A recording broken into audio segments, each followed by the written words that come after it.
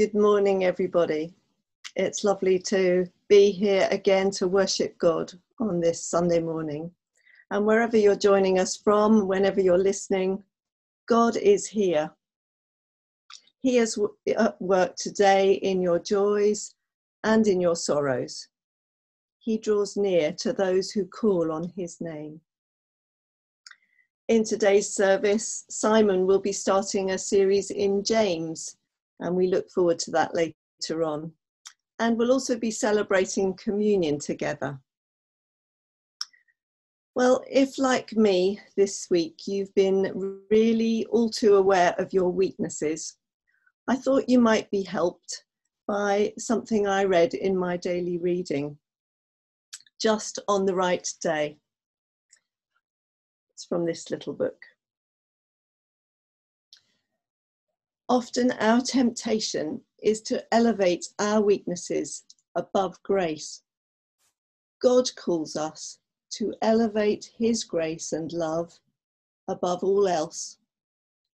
God says to us today, "My grace is sufficient for you, for my power is made perfect in weakness." And that's from 2 Corinthians 12, verse 9. And then the author of this book, Kate Patterson, has written a little verse about that. Grace is always more than debts paid for. Grace enriches me. More than my striving, grace empowers me. More than my fears, grace emboldens me. More than my aspirations, grace surprises me. Grace is always more. And she finishes with a little bit from Mother Teresa, who says, "Believe much more in his love than your own weaknesses." So we're going to start our sung worship this morning by declaring that Jesus is Lord, Lord of life, Lord of death, Lord of everything, and he will bring us home. Jesus is Lord, the cry that echoes through creation. Let's sing together.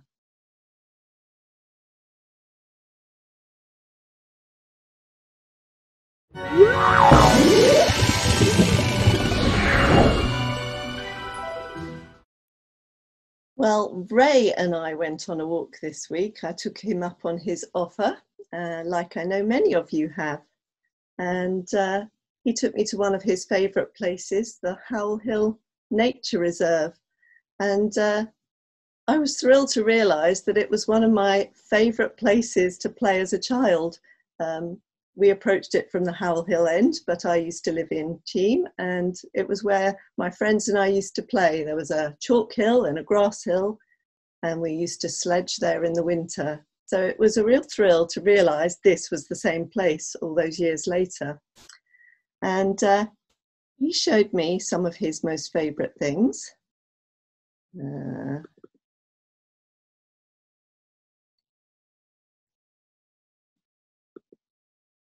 And this is one of the orchids that he really loves. This is a pyramidal orchid, and this was hiding away under the leaves. And then we found one of these, which is a common spotted orchid. If you look at the leaves down the bottom, they've got spots on them. That's why it's spotted. And but he told me that his most favourite, which we saw one of, but I didn't get a good picture, so I'm afraid this is from Google, the bee orchid. And he loves it because it's so intricate and looks just like a little bee landing on a plant. And I understand that completely. It's beautiful how detailed and intricate it is. And in this time of lockdown, we've got used to admiring the detail and the beauty in miniature that God has created all around us. But I don't know about you, I'm also yearning for a longer view of some mountains or a lake, or maybe even the ocean or the sea, a very long view. But here's the amazing bit. God made them both. He made the tiny little details and the enormous expansive view. He cares about both, and he created them both for our pleasure. And in fact, the Bible tells us that God can count every hair on our head. And there's a few more on each of our heads at the moment than we perhaps would like. But he also created the stars and the planets. He does detail and he does enormity.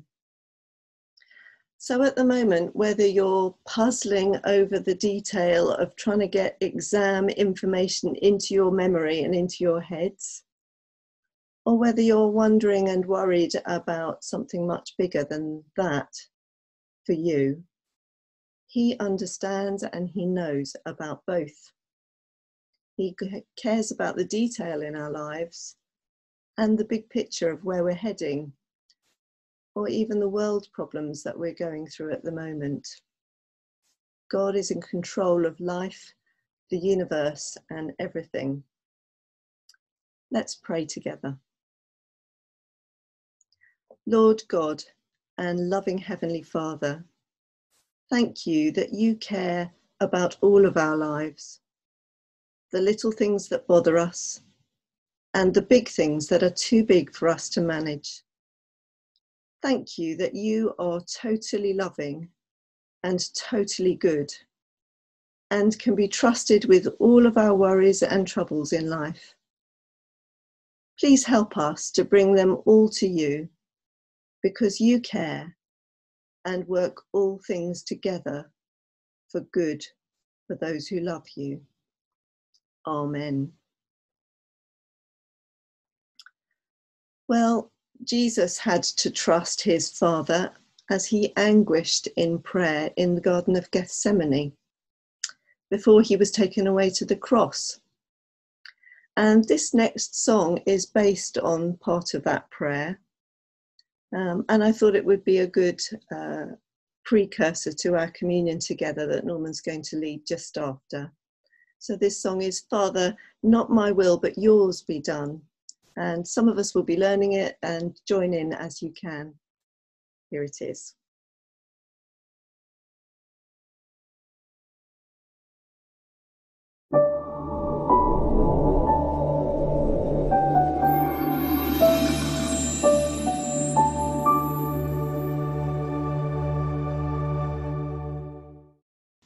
Good morning. This past week I've returned from some time overseas, and I've had the pleasure of having to put myself into quarantine for 14 days. It's a slightly strange thing to have to do, because I've come back from a part of the world where the rate of COVID infection is much lower than it is here. It's odd, because normally you would put yourself into quarantine when you come from a place of high infection and you don't want to bring it back into a place of lower infection. But those are the rules, and so I will gladly go along with them and keep myself in quarantine. But it made me think about the journey that Jesus made from the absolute purity, the absolute lack of infection of anything that was godless or sinful in heaven, and he stepped into our world full of sin, full of godlessness and heartache and disease. And rather than locking himself away to protect himself, he stepped right into the middle of our infection, as it were. Normally, when an infected person comes into contact with an uninfected person, the direction of travel of infection is from the infected to the previously uninfected. With Jesus, we see the opposite. He came into our world. When he met, for example, with a person who was suffering from highly infectious leprosy, Jesus reached out and touched him, something that the person with leprosy would have been really unfamiliar with, because people normally shied away and wouldn't dream of touching the person with leprosy for fear of getting infected. But Jesus touched him. And instead of the infection travelling from the man with leprosy to Jesus, health was transmitted from Jesus to the man with leprosy, and the leprosy left him. And it was a very wonderful miracle. And right there is a picture of what happened when Jesus stepped into the midst of our broken and infected world. His purity drove out the wrong and the infection and the sin of our world. We see him being willing to be infected by all that was wrong with our world.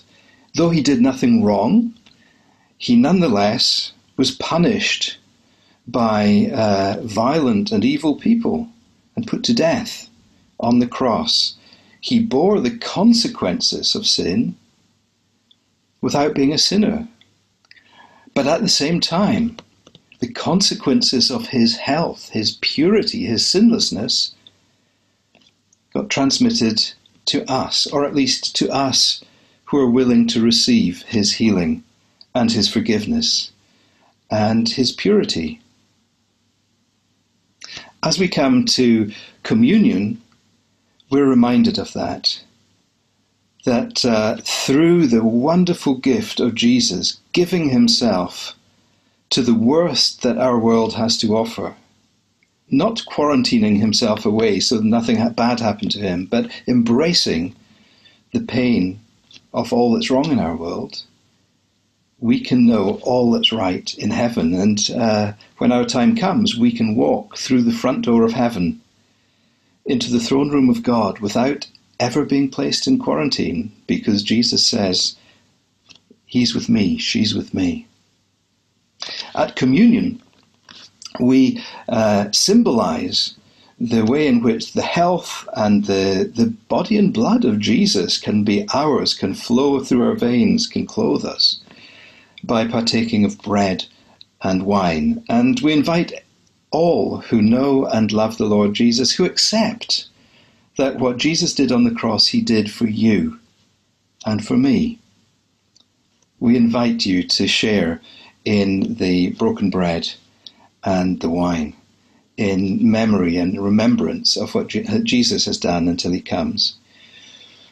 We do need to examine ourselves. This is an important thing. We can't do it lightly. We ought to examine ourselves, as Scripture tells us, before we eat the bread and drink from the cup. Because to do so lightly is to invite judgment on ourselves for our carelessness and our lack of seriousness about what Jesus has actually done. But don't ever let this call to examine ourselves be something that prevents us from reaching out and taking the bread and wine if we truly believe that what Jesus has done for us. Because remember, we can't ever qualify to be worthy of his broken body and his shed blood. We're sinners. That's why he died for us. He knows there's a problem with us. All we have to do is acknowledge that we're sinners who need the life that comes from his body and blood. So let's examine ourselves for a moment, and if you're ready to go ahead and take the bread and the wine, then please do so. The Lord invites you to come, knowing what you're really like, and only calling for an open and honest heart before him. Let's just pray.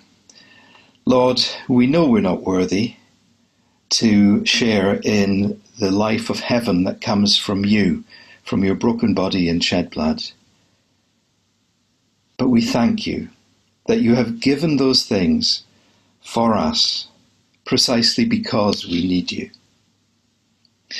And so, Lord, we thank you for the bread, which is symbolizing your body, and the wine, which is symbolizing your blood. And we take of them in remembrance of you. Amen. So the Bible tells us the Lord Jesus, on the night he was betrayed, took bread, and when he had given thanks, he broke it and said, "This is my body, which is for you. Do this in remembrance of me." So if you're ready to do it in remembrance of Jesus, let's take of the bread now.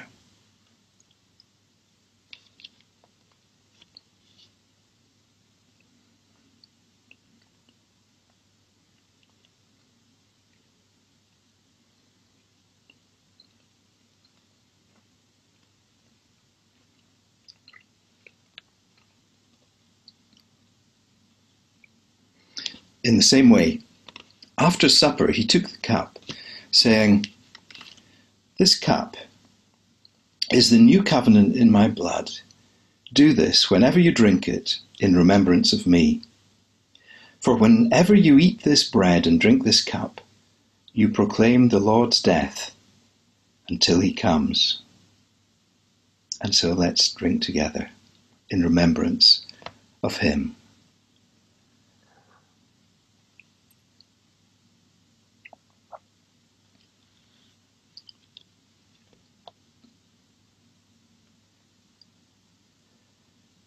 Lord Jesus, we thank you for feeding us, not just with this physical bread and this physical wine, but you've fed us in our hearts by faith, so that we may partake of the life of heaven. And for that we thank you so much this morning, Lord.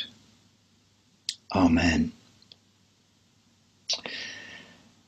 Well, now Ray is going to lead us in prayer. Over to you, Ray.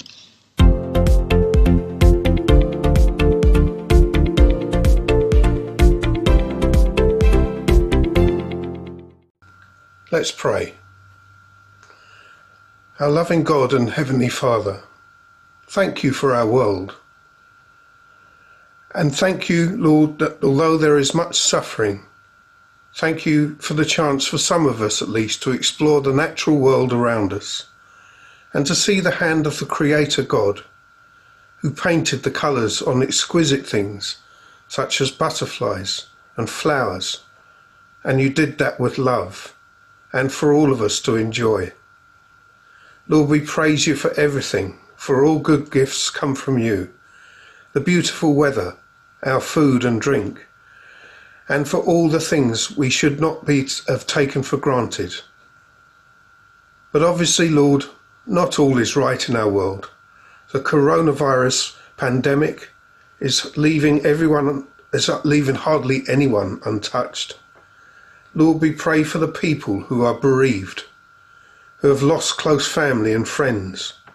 Please comfort them by your Spirit.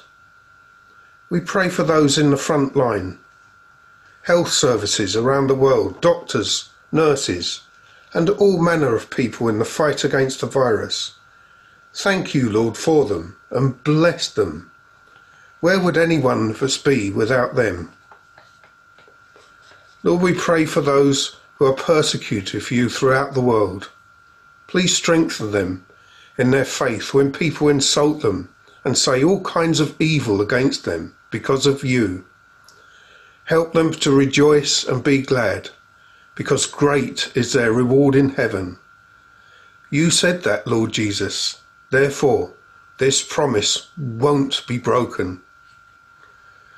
Lord, we pray for wisdom for our government as lockdown laws are relaxed, wisdom to react to the violence in our streets. Lord, we do want to pray for a revival of peace in our country and a revival of your Holy Spirit. And Lord, we do want to pray for our own church too. We pray for our leaders, for wisdom regarding how to reopen our church safely and to look forward to meeting one another again to worship you. Finally, Father, our church locally, nationally and internationally is not immune to racism. Please shine a light where it exists and help us to stamp it out. For as God's people, it definitely has no place, because the precious blood of Christ has purchased people from every tribe and every language and every people and nation to be a kingdom of priests to serve our living God. Thank you once again, Lord, for your love. In Jesus' name, amen.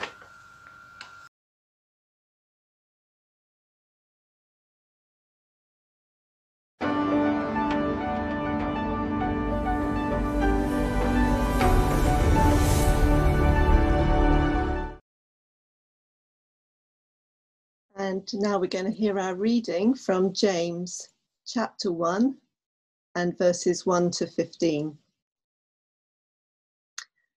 James, a servant of God and of the Lord Jesus Christ, to the 12 tribes scattered among the nations, greetings. Consider it pure joy, my brothers and sisters, whenever you face trials of many kinds, because you know that the testing of your faith produces perseverance.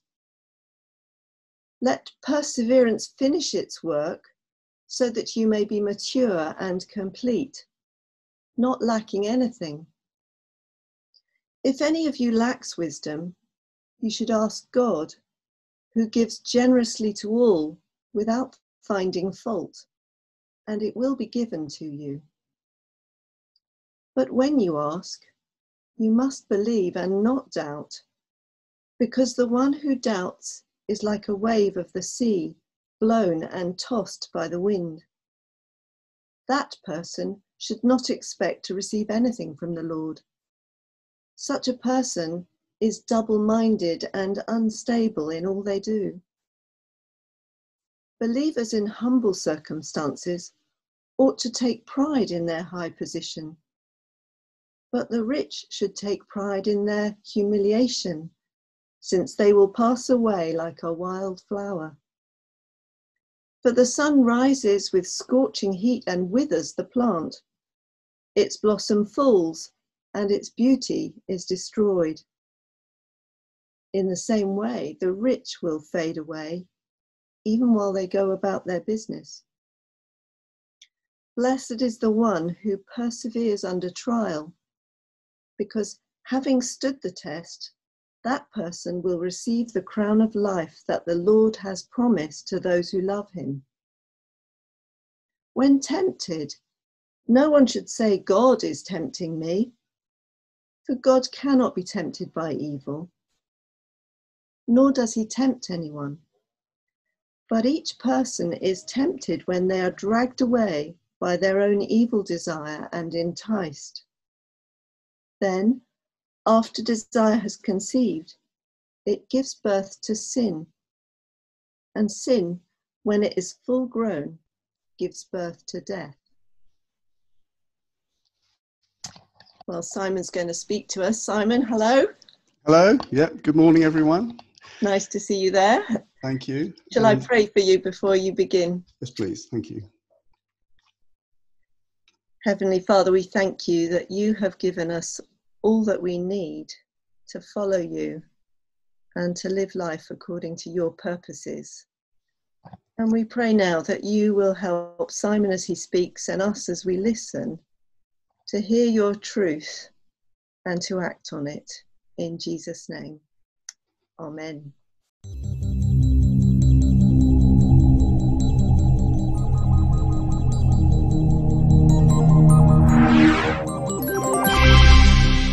We are beginning a series called Caught in Two Minds, studying the book of James, and I hope you'll understand why it's called that a bit later. And today we're going to look at what Sarah read for us, which is on the subject of tests, trials, and temptations. I want to say something about the book of James. I'll come onto the background a bit later, but it's not always the most popular book among evangelicals. I mean, the great reformer Martin Luther considered it fit for the oven, an epistle of straw, he called it. Put Jimmy in the oven, he said. And the reason he said that was because he thought it seemed to run contrary to Paul's teaching about needing to be saved by faith in Christ alone. Because James is quite a practical book and talks about many practical things we need to do. But I trust as we go along in this series, you'll understand that that is not the case. James is not against Paul. He is complementary, and it's very much inspired by God and does not contradict the teachings of the Apostle Paul. Many scholars, though, when they look at the book of James, they think it's a bit of a jumble. You know, they call it jumbled James because they can't discern any thread running through it. He seems to hop around One minute he talks about wisdom. The next minute he talks about the use of your tongue. The next minute he talks about wealth. He talks about temptation. And it's tempting to ask, James, why are you jumping around?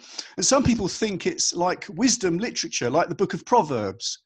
You know, book of Proverbs, it's just a statement on this and a statement on that with no particular theme. And there are 54 commands in the book of James. But I want to suggest to you that there is a theme running through it. And you might find that picture rather strange, but that is a picture of obviously some books and what you call bookends. Bookends. Now, I've chosen a cat because obviously we have a cat and we're very much in love with it at the moment. But the bookends, why am I putting that picture on there? Well, one way that you can find out perhaps what a theme that runs through a book is to look at the bookends. That means to look at the first chapter and to look at the last chapter in the book that you're studying. So, you know, you ask the question, is there a key theme that appears at the start of the book? Then it might appear quite jumbled and you might get glimpses of that theme resurfacing. You might catch the tune occasionally as you go through the book. And you need to ask the question about the final bookend. Does the theme reappear again at the end of the book? And I want to suggest to you that there is a theme that appears at the start of James and reappears at the end of James. And I think this is the, if you like, the thread running through the book. I mean, there are many other things James talks about, but I would say this is the main thread. You will notice in what Sarah read that in chapter 1, verse 8, James talks about a double-minded person. And he talks about, in verse 6, about not asking with doubt. And he seems to be referring to someone who is torn between God and the world. And later on, as you read through James, he comes up with this phrase, the friend of God, like Abraham or Rahab, because they put all their trust in God, opposed to a friend of the world. And he talks about an adulteress. So there seems to be this idea that surfaces quite early on about double-mindedness and about, are you going to be a single-minded person or are you going to be a double-minded person and be swayed by the world? And towards the end of the book, right at the end, he mentions a man called Elijah in a prayer. And I know the sort of theme there is prayer, but Elijah was praying on Mount Carmel when he was bringing double-minded Israel back to the Lord. The prayer that Elijah prayed, referred to in that end of the book of James, is Elijah praying for double-minded Israel, saying, look, he actually says, you know, how long will you dither between two opinions? If the Lord is God, follow him, or if Baal, which was a false god, if he's the God, follow him. He's saying, make your mind up. Stop being double-minded. And it seems to be that James wants the believers to whom he is writing to be steadfast and single-minded and not be like that people of Israel who were double-minded. And then at the very end of the book of James, the final part of the bookend, you'll notice that he talks about bringing back someone who's wandered away from the truth. So I want to suggest that the key theme, the main motorway, if you like, that runs through the book of James is a call to be single-minded and steadfast and faithful to the Lord, despite all the pressures, and to not go into the dangerous trap of becoming a bit worldly and double-minded. I would say that's the main theme. Now, so that's what I'm sticking my colours to the mast. I think it's double-mindedness is quite a key theme. And there are certain questions that arise throughout the book. Here are some. You know, will you take a worldly attitude? For example, when you have a trial, if a trial hits you, are you going to behave like the world and just grumble and moan? Or are you going to count it as joy? Are you going to have a wordy attitude? That means based on the Bible. Or a worldly attitude? What are you going to choose? I've already mentioned the double-mindedness. Are you going to wander away from God? When you're under temptation, when you're under trial, when you're considering money and wealth, what are you going to do? Are you going to be single-mindedly Christian about those things? Are you going to be a steadfast Christian? Are you going to be an adulterous friend of the world, or are you going to be a faithful friend of God? So I think that's the key theme we're going to unpack throughout this series, as well as looking at other parts of the book. I don't know if you've ever been driving along a motorway and you notice someone in front of you is swerving from left to right. Perhaps they're a sleepyhead. Perhaps they haven't had enough of a coffee break, or perhaps they're drunk. But it seems to be that James is writing to Christians who were wavering, who were doing this. And I want to give a reason for that. You will have noticed in Sarah's reading that the audience to whom James was writing, he says, to the 12 tribes scattered among the nations. Now, various scholars have different opinions on who those people are. But the most evidence seems to suggest that they were Jewish Christians, people who'd become Christians, who had been scattered because of persecution, probably around the time when Stephen was stoned to death, if you remember that story in the book of Acts. And because they were scattered into this among the nations because of the persecution at the time of Stephen, they were suffering trials. They were suffering temptations. They were suffering worries about wealth. Some were rich, some were poor, some were really struggling.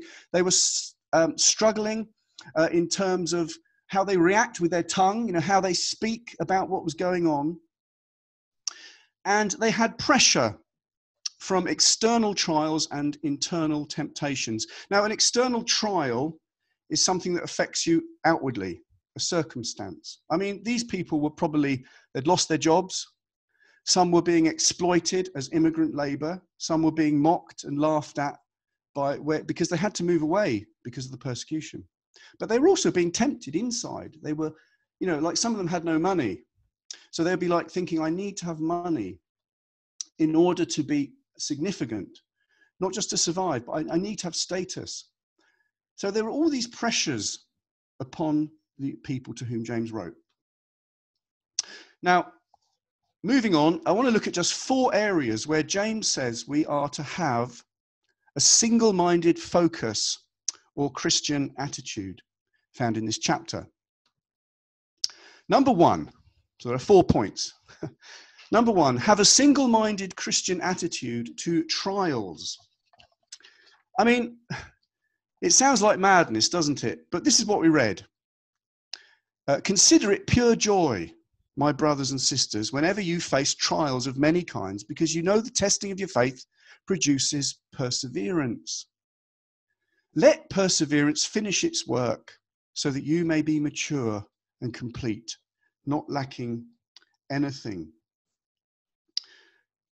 Now, I don't know if you realize, but the word trouble or tribulation that we use today, which is also another word for trials, comes from the Roman word tribulum. And the tribulum was a Roman agricultural sledge used to drag across corn. And the way you'd make it was you'd get a wooden board, you'd turn it upside down, you'd make some holes, and you'd put in some sharp flint stones into the bottom of the board. Then you'd get a cow or a donkey to drag it over the corn, and it would thresh the wheat. And what it would do is it would cut out the chaff, and it would separate the ears of grain. I think that's a wonderful picture of when we go through trouble. Doesn't it feel like that to you when you go through a trial, that it's like someone's dragged a sledge across your back full of sharp stones? It's like really horrible. It's not a nice thing. And yet James is saying that we are to count it pure joy when this sort of stuff happens to us. I mean, that's madness, isn't it? I mean, the world would react by grumbling and moaning and wanting to get out of it as quickly as possible. But there is a command here. James he commands us to count it pure joy. Thankfully, he doesn't say you have to enjoy it. That would be terrible if he said you've got to enjoy it, because we can't. But he says you can count it as joy. That means you can mentally say, I'm going to view this trial as a means to my benefit, as a means to my maturity, as a means to my perseverance. I'm going to count this on the joy side. I'm not just going to moan about it like my neighbours. I'm going to put this under the column called joy because it's for my benefit. And I'm going to trust that God can work through this horrible tribulation or trial. I love the paraphrase of John chapter 16, verse 33, where Jesus said, in the world, you will have big trouble, but cheer up because I'm on top of it. I also once heard a preacher say that when you go through a trial, it introduces you to a friend called Percy. Percy, a man called Percy. His surname is Verence.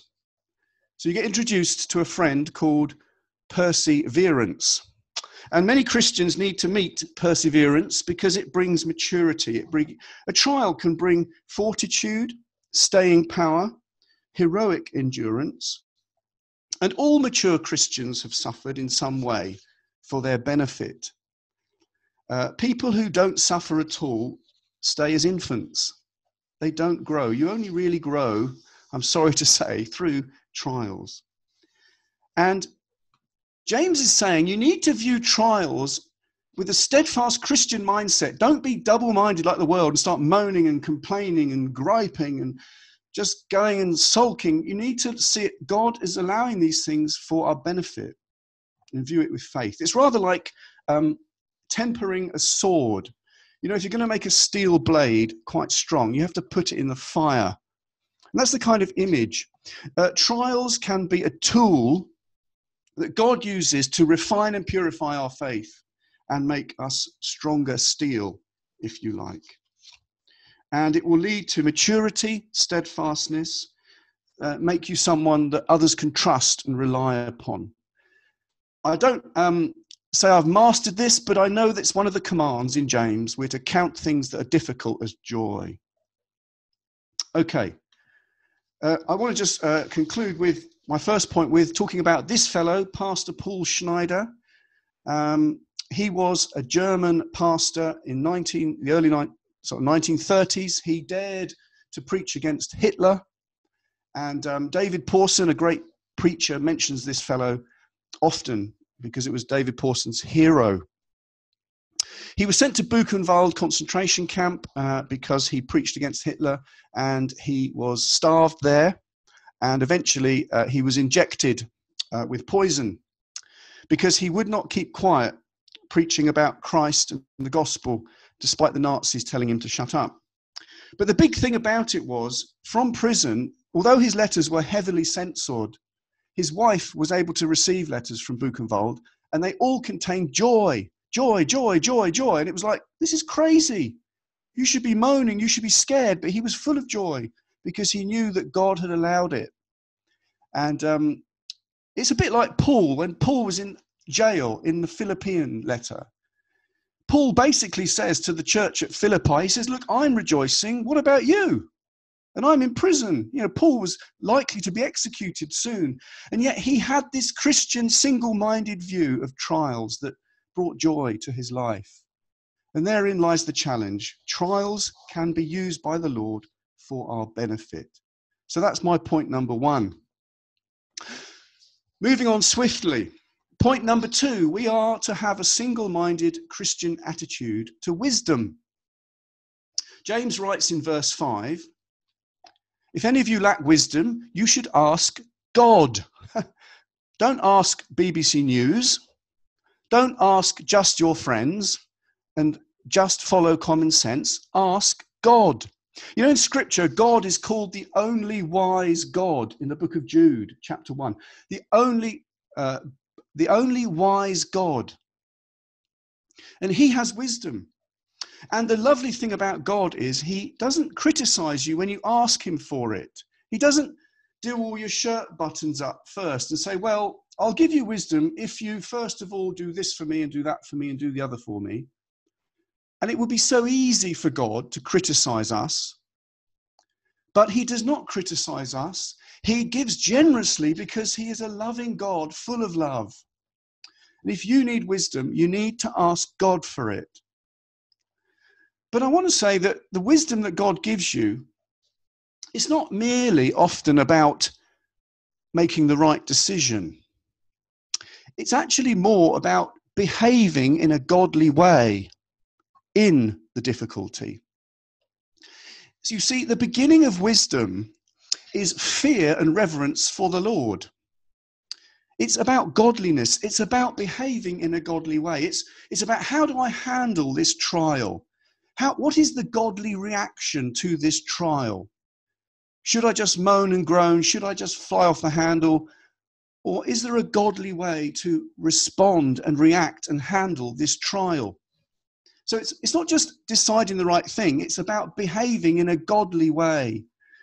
Wisdom is godliness, actually, in many, many ways. And it's also about learning. What can I learn from this trial? What insight what's God teaching me through this?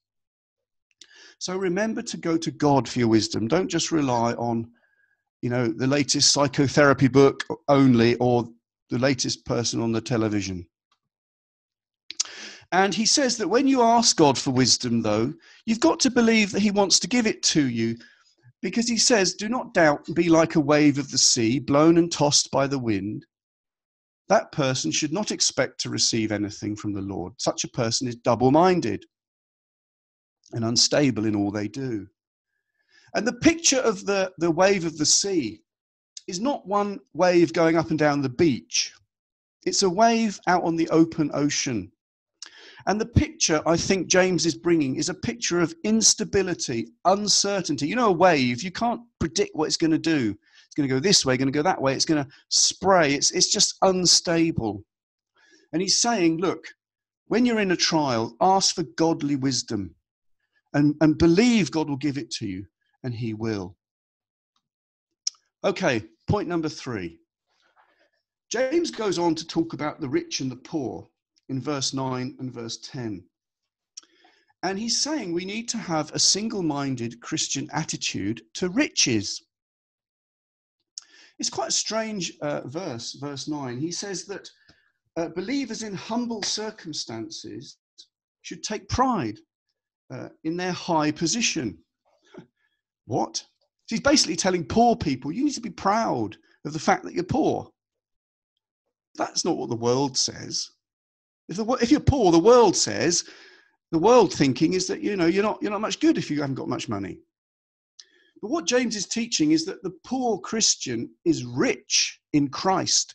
He has a rich inheritance in Christ. In fact, Christ has left to the Christian everything in his will and testament. You are extremely rich in Jesus Christ.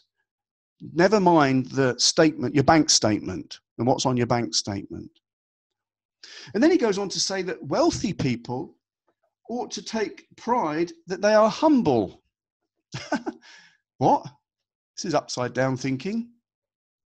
Well, the reason behind that is because a wealthy person has no advantage before God, except they might be able to use it to help benefit the kingdom of God. They don't take it with them when they die. You see, I've got a picture of a candlestick there. Well, Shakespeare once said that life is like a candle. And it briefly flickers and then it sort of blows out. Well, the point is this. Even if you have a very ornate candlestick made of gold, which could picture a wealthy lifestyle, you're still a candle. You're still going to be snuffed out. And you can't take it with you. James goes on to talk about grass that withers under the hot summer heat. He says the sun rises with scorching heat and withers the plant. Its blossom falls and its beauty is destroyed. In the same way, the rich will fade away even while they go about their business. And apparently in Israel, there was a certain type of grass which could rise up in the morning and by the end of the day would have been withered by the hot sun. And he's saying that's like a rich person. He will fade away even as they go about their business. The only real joy for a rich person is they can use that money to benefit God's kingdom, to invest beyond the grave. Because you see, you can't take it beyond the grave because, as an old saying says, a shroud has no pockets. You know, a person who relies on wealth is like a flower which has been cut off and put in a vase. It will soon fade. You know, flowers in vases don't last very long. Now, this is completely opposite to how the world views money. On the left-hand side of that chart, I'm not going to read it all, you'll be glad to know, but there's a list of some of the beliefs of the world, how the world thinks, how a friend of the world would think about riches. You know, things such as money gives you worth as a person. Money brings security. Well, the Bible has a completely different view on wealth and riches. And you can see them written there in red. I mean, I'm only going to pick out one or two for the sake of time, but money brings freedom, the top one. Well, desire for money can be enslaving, according to Scripture. Money brings security. Well, it's not, doesn't really. It brings security for a short time. Money can only protect you for a certain length of time. And I'll just pick one more. Money gives you worth as a person. Well, the Bible says your worth is based on what God says, not on your bank statement. And there are a lot of others there you could look at on the subject of money. So James is saying you've got to view wealth like a Christian. And he says, if you persevere under these trials, you know, the trials of tribulation, if you persevere in seeking God for wisdom, if you persevere in the right attitude to wealth, he says, you will receive a crown of life. And it's not a golden crown with jewels. It's more like the Olympic winner of the Olympics. They used to receive a laurel wreath upon their head. The imagery that James is using is of winning the Olympic race. The Lord will bless you for standing and being single-minded under these trials. Well, let's look at the last point. And that's a slightly different point, and that's temptation, where James talks about temptation in verses 14 and 15 particularly. Trials are things that happen to you externally. It's like the rough and tough of life, and you need to have the right attitude. You know, a hard life makes a hardy Christian. Temptation is something on the inside. It's something that is left within you, perhaps from your old nature, from your flesh, which is attracted to something outside. And the imagery James uses is of fishing. You know, a fish is attracted to the bait on the hook, because there's something in the fish that wants the bait. What it often doesn't realize, though, well, I think it never realizes, is that there's a hook behind the bait, however nice the bait looks. And different fish are attracted by different types of bait. For example, a trout likes flies, I'm told. And we as people, as Christians, we're attracted by different things. What tempts Simon is not the same thing as what tempts Norman, for example. We're attracted by different things. But James is saying you need to have a Christian attitude towards temptation when it comes. And he gives a great scientific insight into temptation. He says this: each person is tempted when they are dragged away by their own evil desire and enticed. Then after desire has conceived, it gives birth to sin. And sin, when it is full grown, gives birth to death. So he uses this imagery of birth, and I'm sorry to say, the imagery of sex. And he actually says temptation is rather like, it's when you're drawn away by this is what the process, you start imagining something in your imagination, you start to fantasize about it, you entertain it in your mind, it becomes a fantasy, something you long for, based on perhaps an old bad passion that you had. And if you entertain it long enough and imagine it and fantasize about it, there will be conception. And you can see in that picture there, we have a sperm entering an egg. A conception occurs where you haven't physically done the sin, but it's conceived in your heart. And the quite scary thing about this is that when someone has conceived, nobody else knows about it for a long time. You know, there could be something growing in the womb for 9 months before it ever comes out. And it's like that with temptation. People get tempted, they fantasize, they conceive, and it's there, it's hidden. But nobody really knows about it. But eventually there will be a birth. Now, the birth is when you actually physically sin. You go and act on what's been tempting you. And it likens it to having a child. It says gives birth to sin. And if you then continue in that sin, then it gives birth to a grandchild. There's a child called sin, and then there's a grandchild called death, which means you'll just be more and more cut off from God, physically and spiritually. So what James is calling us to do is to have a Christian attitude to temptation. Don't think you can play with temptation, dabble with it, and get away with it. You've got to be ruthless. You've got to strangle it on the threshold of your mind. Don't entertain it or fantasize about it. Nip it in the bud. Because if you don't, you will be what is written on that T-shirt. You will be an accident just waiting to happen. Give it time and it will come out. So James is calling them to be single-minded, to resist the temptation. And next week, we're going to talk more about the Word of God as the kind of method, the prescription, if you like, to stop this kind of wandering and temptation happening. There's a lovely old proverb. I think Martin Luther said it. He said this: you can stop birds flying over your head, but you can't stop birds flying over your head, but you can stop them making nests in your hair. And that's what we're to do with temptation. We're not to let it be grounded in us. My last slide. I think chapter 1 of James is a call against double-mindedness. It's saying you can't really decide to do A and B when you're faced with a choice. If you're faced with a trial, you have to go God's way. If you're faced with issues of wisdom, go God's way. If you're faced with issues of wealth and riches, go God's way. Temptation, go God's way. If you choose route A, you're following your desires. You're being enticed, and eventually that leads to sin and death. And that's the world's friend of the world. If you choose route B, you are following God's way. You're being single-minded. You're being a friend of God, and that will lead to life. And there is a great danger that a trial has the potential to become a temptation. You know, what you go through, you can be tempted to, for example, if you're under stress, you could be tempted to go into certain sins, secret sins that nobody knows about. And James is saying you need wisdom to be godly. You need to resist such things. So there's a lot in the book of James.